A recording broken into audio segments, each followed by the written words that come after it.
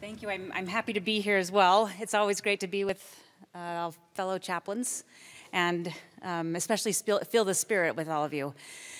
Thank you for all of your service. Yesterday I had a fun time with the wives. I have to admit that I broke protocol a little bit again to both of you. I should say that. I am a little bit of a rebel. I really want to be with the women. I'm with men so often in my profession and as a chaplain and a religion professor that sometimes it's just nice when you see that the spouses are going somewhere else to just be a woman and go with the spouses. So I appreciate being with the spouses yesterday. I just really loved the talks that were given, and especially I loved the conversations that we had around the table as we were talking about the struggles of young adults who are struggling with their testimonies and leaving the church, and also with the importance of women. We have a huge responsibility, as all of us understand, as we are trying to work with our Heavenly Father's children, especially in these last days. I also, with you, enjoyed General Conference. It was fun to be able to sit with you at General Conference on Saturday and have all of you in uniforms and beautiful dresses and just feeling the spirit of the great service that everyone's doing. My favorite talk, I will say, at General Conference was President Nelson's Saturday night session. For those of you women that were there, and I'm sure that there were a lot of men there as well, I just want to hear from the women. I just want you to think for a second, and then I just want to hear you shout out a phrase or a word or a thought. If you think about President Nelson's talk on Saturday night, what is the word, thought, phrase, feeling, whatever else that you heard? And I just want to hear a shout out from the women at this moment. So on the count of three, whatever you want to say. 1, 2, 3.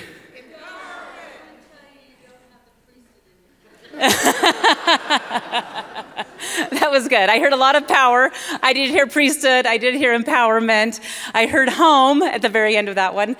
There was so much that was going on. So today, I kind of changed up I didn't kind of, I really changed up my presentation today because President Nelson's talk was so powerful and it was so applicable to the topic that I was given on ministering with the power of God that I want to share some of his talk with you. I know that the women have seen this, so for you, it's going to be review. But if you are like me, I love reviewing the prophet's talks. And so I'm going to invite you to watch some of these clips that we have from President Nelson. Sisters, I want you to be thinking about the feelings that you had in the room, whether you were in the conference center, whether you were at home, wherever you were at the church building. I want you to be thinking about the feelings that you had. Brethren, I also want you to be thinking about the understanding that you're getting from the prophet on the topic of women and the priesthood.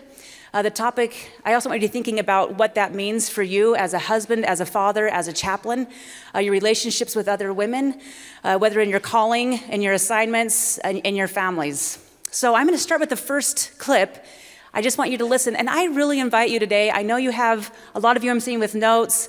I do invite you to just think about, take your notes out. I'm going to give you a second to write after a number of these little clips. I want you to really pay attention to the Spirit. I want you to think about really what the Spirit is trying to teach you, what the Lord is trying to teach you right here, right now in your lives. And there will be some moments where we have time to share some of those thoughts and impressions as well.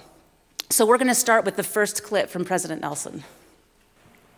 How I yearn for you to understand that the restoration of the priesthood is just as relevant to you as a woman as it is to any man.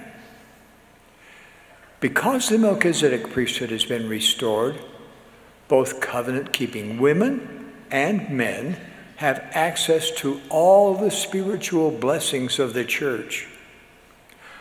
Or we might say, to all the spiritual treasures the Lord has for his children. Every woman and every man who makes covenants with God and keeps those covenants, and who participates worthily in priesthood ordinances, has direct access to the power of God. Those who are endowed in the house of the Lord received a gift of God's priesthood power by virtue of their covenant, along with a gift of knowledge to know how to draw upon that power. The heavens are just as open to women who are endowed with God's power, that power flowing from their priesthood covenants, as there are to men who bear the priesthood. I pray that truth will register upon each of your hearts, because I believe it will change your life. Sisters, dear sisters, you have the right to draw liberally upon the Savior's power to help your family and others you love. Okay, again, I'm just going to give you a few more seconds. For those of you who are writing, I can see some are still writing. Just your thoughts, impressions from the Spirit.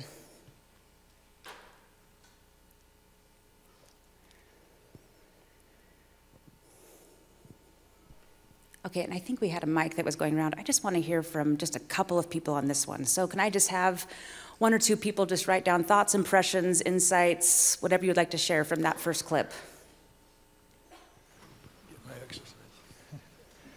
While I was listening to President Nielsen, I had a thought of all the blessings that I had given to my children, and I was thinking that almost every single one of those was prompted by my wife. And then the thought came to me that the power that she has in the priesthood was just as much responsible for our children's healing as my faith and the blessing that I gave. Beautiful comment. Thank you. Excellent. And then I see one more sister that we're going to listen to.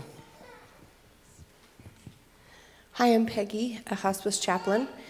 I'll be honest, it was a hard night.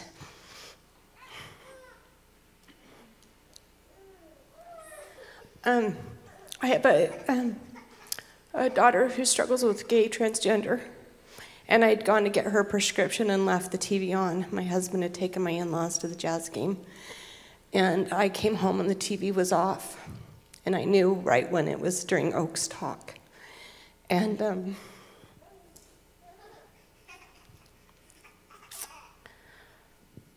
I stayed in my car and had listened to President Nielsen's talk. And so before I went down to find my child,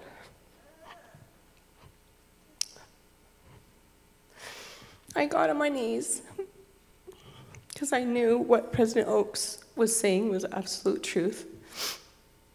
But we've been battling this for a while, and the thought on my knees was, your husband's not here, but I am. Go down and love her. And so I knocked on her door, and she was on her bed staring at the ceiling. And I just said, did you turn the TV off? And she said, yes. And I said, well, how did it make you feel? And she went on to tell me, and the thought was, crawl in bed with her, hold her, and tell her how loved she is. And that's what I did. I didn't undo what President Oakes had said. It's true doctrine. And I was very amazed, just showing those two principles, love God and love your neighbor, but put him first. And we had company over, and the next day she came up and watched both sessions with us. But it really testified to me that as her mother, God loves her and our family and will direct us through this. And we don't have to give up on our covenants or our principles to show someone that we're companioning them through this. Is it Peggy? Yes. Peggy, thank you so much for your thoughts and insights. There are a number of amazing things that you just said, of which I'm sure we're all grateful. I love that as a mother you understood that your responsibility is to understand the law and the love, and that you use them both very well. Not that I'm the judge of that, but just from hearing what you said, that was phenomenal. One of the major reasons, if not the reason for the priesthood, is to save souls. And it sounds like that's what you were doing with all the love in the world. It's the power of God in order to save families. And you did that. I also appreciate that you didn't back off and tried to make excuses for President Oakes. You understood that what he was teaching was doctrine, but you also understood the importance of loving your daughter. I would imagine that many of us, if not all of us in here, understand and love deeply those who struggle with a variety of gender issues. So I appreciate your wisdom and your using that. You are blessed with the power of God in what you have done there.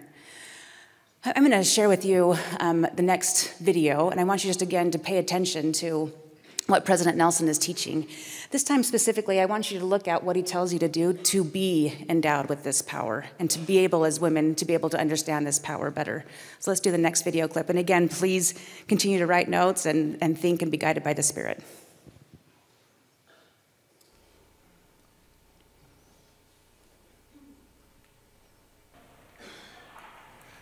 Now you might be saying to yourself, this sounds wonderful, but how do I do it? How do I draw the Savior's power into my life? You won't find this process spelled out in any manual. The Holy Ghost will be your personal tutor as you seek to understand what the Lord would have you know and do. This process is neither quick nor easy, but it is spiritually invigorating. What could possibly be more exciting than to labor with the Spirit to understand God's power, priesthood power? What I can tell you is that accessing the power of God in your life requires the same things that the Lord instructed Emma and each of you to do. So, I invite you to study prayerfully Section 25 of the Doctrine and Covenants, and discover what the Holy Ghost will teach you. Your personal spiritual endeavor will bring you joy as you gain, understand, and use the power with which you have been endowed. Part of this endeavor will require you to put aside many things of this world. Sometimes we speak almost casually about walking away from the world with its contention, pervasive temptations, and false philosophies. But truly doing so requires you to examine your life meticulously and regularly. As you do so, the Holy Ghost will prompt you about what is no longer needful, what is no longer worthy of your time and energy. As you shift your focus away from worldly distractions, some things that seem important to you now will recede in priority. You will need to say no to some things, even though they may seem harmless.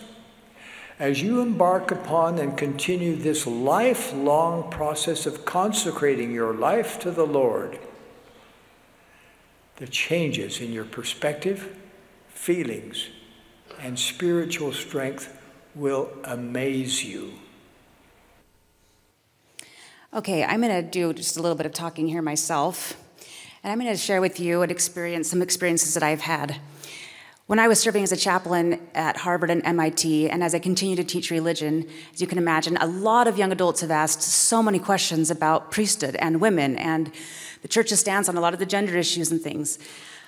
I recognized that in order to help these women and men understand the priesthood, I needed to understand the priesthood better myself. I have learned over and over again, especially from the scriptures. I love in the book of Nephi where Laman and Lemuel are murmuring, and Nephi says in there, because they knew not the dealings of God. And then I also love where Sariah is murmuring, and Sariah doesn't get enough praise, I don't think, for this. Sariah is murmuring, and you've seen, some of you have seen these videos, but you think, of course she's murmuring. I mean, I would murmur. I mean, I do murmur about things like this. I mean, she's taken from her home, her money, her wealth, her family, her friends, her church, her neighborhood. She's going across this wilderness. She has no idea where she's going. And you know the whole story. I don't have to lay it all out for you. But then her sons are being sent back to go to this place that they had just left. And so she says finally in the scriptures to her husband something to the effect of, you think you're a visionary man? Like, really? I mean, it's just this hard moment for Sariah. But then the sons come back. She testifies that he is a visionary man. And then you never hear Sariah murmur again. Not once. Laman and Lemuel keep murmuring. Lehi even murmurs. Lehi murmurs when Nephi loses, that bow is broken. Even Lehi the prophet murmurs. But Sariah doesn't murmur. And I really believe that Soraya doesn't murmur because she understands and knows the doctrine of Jesus Christ, and she has had a personal testimony of the prophet who was right there by her side. That's what it takes for most of us not to be murmuring. So I have learned in my life, if there's something that's wrong, I want to get to the bottom of it, and I want to get to the doctrine of it. I want to know what it is at the very base that I'm confused by, because I have learned the doctrine isn't confusing. It's me that's confused. So I've done this. I've done exactly what he's asked us to do, and I will continue to do this probably for the rest of my life. I have studied the priesthood in depth. I have read every possible talk I could read on the priesthood many, many times. I have fasted and prayed so much to have the Lord guide me to understand what this means, especially in regards to women. I have read the scriptures, burned candle lights at night and in the morning. I have testified just to make sure that my testimony is true. I have especially gone to the temple. In fact, I remember on one occasion memorizing the oath and covenant of the priesthood because Sister Burton of the General Relief Society president asked us to memorize that. And I went to the temple after having that memorized and went into an initiatory session, and I was blown away by what the Lord taught me in the initiatory session. So much so that I had to do an endowment session just to stay calm. And in the endowment session, I was blown away that much more by what the Lord was teaching women about the priesthood. And it was there for 20 years. But it took me until I was 40 years old to figure it out, to start figuring it out. And then, of course, I had to do an initiatory session, and I was blown away again. And I started realizing, as Elder Bruce R. McConkie says, that the way you gain a testimony and the way you understand the priesthood is through the Holy Ghost. All of the books and everything I've read, as wonderful as they are, and they are fantastic, nothing has taught me the truth and the importance of women and the priesthood as much as the Holy Ghost and the Spirit of God. So I challenge you, as President Nelson just challenged you, to continue, especially sisters. Study, go to the temple, memorize scriptures, fast and pray. And you'll see him say that later as well in this talk. But I challenge you to do that. I promise you that the doctrine of the priesthood, as it teaches us in the Doctrine and Covenants, will literally distill upon you. And you will understand the power that you need in the final days of the gospel of Jesus Christ on this earth until the second coming of the Lord. So from there, we're going to go to the next clip. This is, again, these are all President Nelson. This is President Nelson, and I want you to listen to this warning he gives to sisters. So just listen again. I invite you to listen to the Spirit, pay attention. And as men, I want you to listen and say, what warning is President Nelson giving to my wives, my daughters, the ladies in my ward, the women of the church? Okay, President Nelson again. Now, a little word of warning. There are those who would undermine your ability to call upon the power of God. There are some who would have you doubt yourself and minimize your stellar spiritual capacity as a righteous woman. Most certainly, the adversary does not want you to understand the covenant you made at baptism or the profound endowment of knowledge and power you have received or will receive in the temple, the house of the Lord. And Satan certainly does not want you to understand that every time you worthily serve and worship in the temple, you leave armed with God's power and with his angels having charge over you. Satan and his minions will constantly contrive roadblocks to prevent you from understanding the spiritual gifts with which you have been and can be blessed. Unfortunately, some roadblocks may be the result of So I'm just going to throw this out for you to think about. The opposite of trying to get in the way of each other or trying to stop each other from progressing is obviously synergy and helping each other. I remember one time, the first time I listened to President Oaks, and he talked about women and priesthood authority, and he said, what other authority could it be? I had a conversation with a wonderful person. I'm sure the motivation was great, but I remember the person saying, well, President Oaks, he probably didn't think carefully about the words he was using because women clearly don't have the power of the priesthood.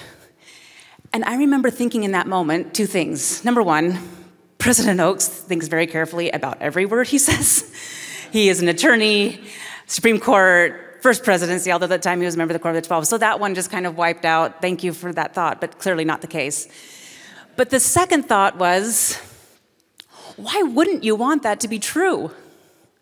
Why wouldn't all of us want to have President Oaks' words and have President Nelson's words be exactly right? Why wouldn't we want to have each other have the greatest priesthood power on the face of the earth? Why wouldn't a husband want his wife to be equally yoked with him in priesthood power? Why wouldn't he? Why wouldn't a wife want to be equally yoked with her husband? Why wouldn't they want to be the strongest force that God has on the earth together? Why wouldn't they want to have priesthood power? Why wouldn't they together want to save souls? Why wouldn't they together as a couple, totally synergized, do everything they possibly could in their callings and their families in the world to save the children of God? Priesthood power is not a matter of competition. Priesthood power is a matter of helping people bring other people to Jesus Christ and helping them have eternal salvation. I hope and pray that as we continue on in our callings and our assignments and our responsibilities, and especially as parents and family members, that we do everything we can to build and build and build each other in the power of God. I remember on one occasion I was on a young woman's trek, and the young women, we were doing the women's pole. Many of you have done this. Please raise your hands if you know what I'm talking about here, the women's pole. Okay, I see about half, so I'll just kind of describe a little bit of it. We were at Rocky Ridge, and when you do the women's pole, the men usually are standing by the side. In this case, the young men were told not to help the women no matter what. It was a really hot Wyoming day. In fact, I hope this doesn't sound in any way negative, but I'm just going to share this. When we pulled up with all of the youth, I was the Stake Young Women's president. Actually, I was not the Stake Young Women's president this time. I was in the Stake Relief Society presidency.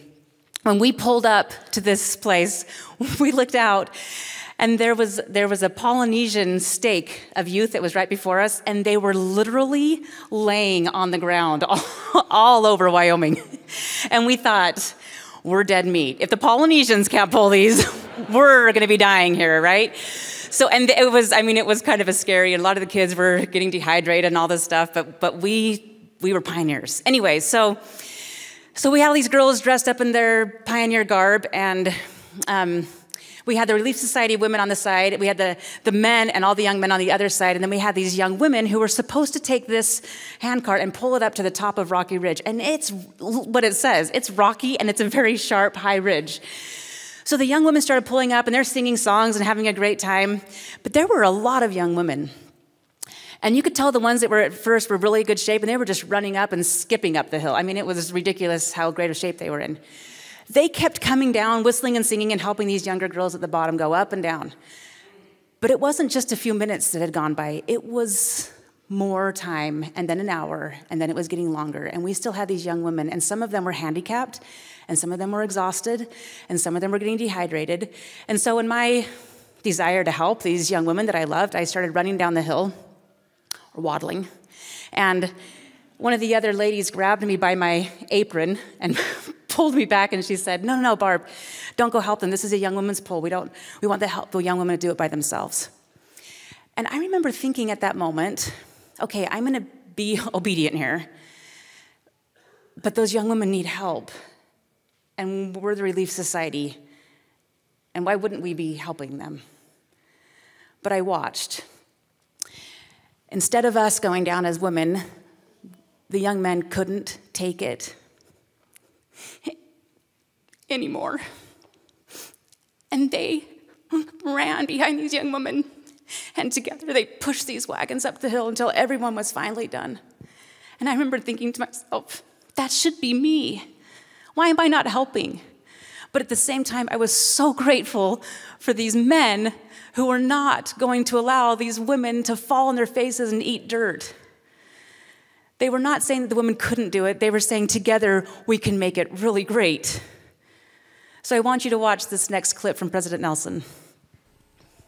Of another's misbehavior. It grieves me to think that any of you have felt marginalized or have not been believed by a priesthood leader or have been abused or betrayed by a husband, father, or a supposed friend. I feel deep sorrow that any of you have felt sidelined, disrespected, or misjudged Such offenses have no place in the kingdom of God. Conversely, it thrills me when I learn of priesthood leaders that eagerly seek the participation of women in ward and state councils. I am inspired by each husband who demonstrates that his most important priesthood responsibility is to care for his wife. I praise that man who deeply respects his wife's ability to receive revelation, and he treasures her as an equal partner in their marriage. When a man understands the majesty and power of a righteous, seeking, endowed Latter-day Saint woman, is it any wonder that he feels like standing when she enters the room? I am so grateful for the men in this room. I'm grateful for my husband, who is sitting in the very front. I'm grateful for these wonderful men here. I'm grateful for Brother Dan Judd, who is the dean of our department. A lot of times when women talk about the blessings of the priesthood they receive, they refer to the men in their lives, which is so good. I am so grateful for a father who was able at any moment to give me a patriarchal, sorry, he is a patriarch, but a priesthood blessing when I needed it. I am so grateful for a husband that when I come home, I know I'm safe, I know I'm cared for, I know I'm loved, I know that he holds the priesthood in our home.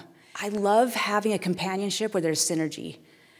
I love when I'm with chaplains that I know that there is a level of respect that you have been taught and you use with women. And I appreciate that. It is godly. It is godly. So the next clip. Women on this one especially, and men as well, but women, I want you to think about your role on this earth right now and what President Nelson is basically going to warn you about again. So next clip.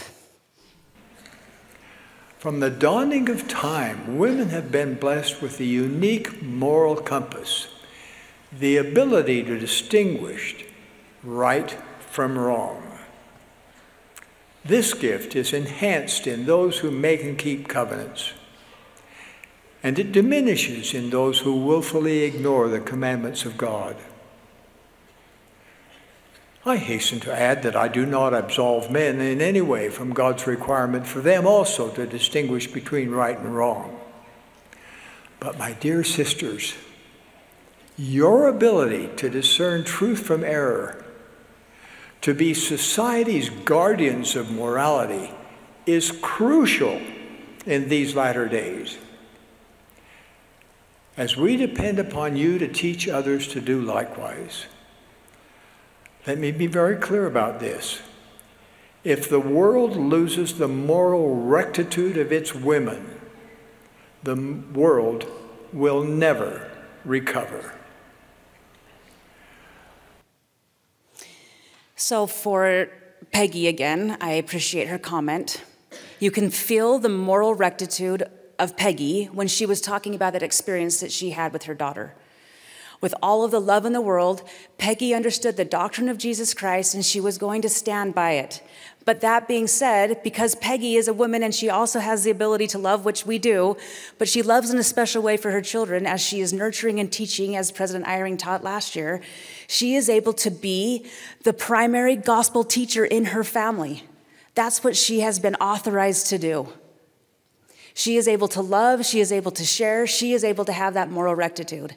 We know it, women. Sometimes as women, we kind of try to back down, or maybe we're not as open, we try not to share our opinions too strongly, but that is not what President Nelson is asking us to do. President Nelson is asking the women of the church to speak up and to speak out. Use the power that you have been endowed with to understand the doctrines of Jesus Christ and bear your testimony at campfires, to bear your testimonies in your families, to bear your testimonies in PTA meetings or wherever it is appropriate in the right way. I absolutely know, as I just testified of the men and how grateful I am for the men, I am so grateful for the women of my life. I'm grateful for a mother who passed away a few years ago, and I remember one of the things I said to her before she passed away was, "Mom, what would you like future people to know about you?"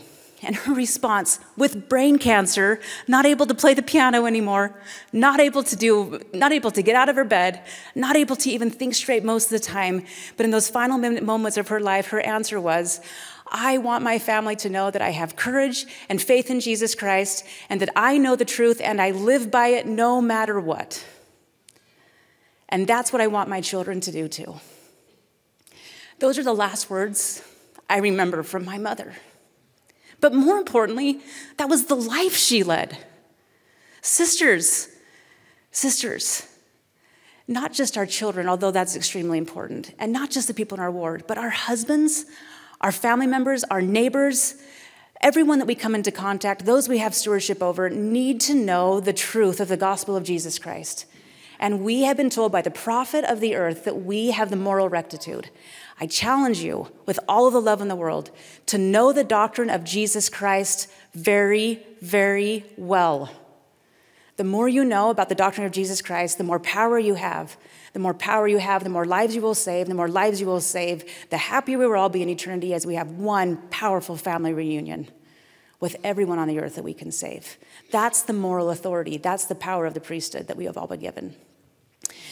One of the final things that President Nelson said, I'm going to skip a couple of slides here, so just ignore this, is this.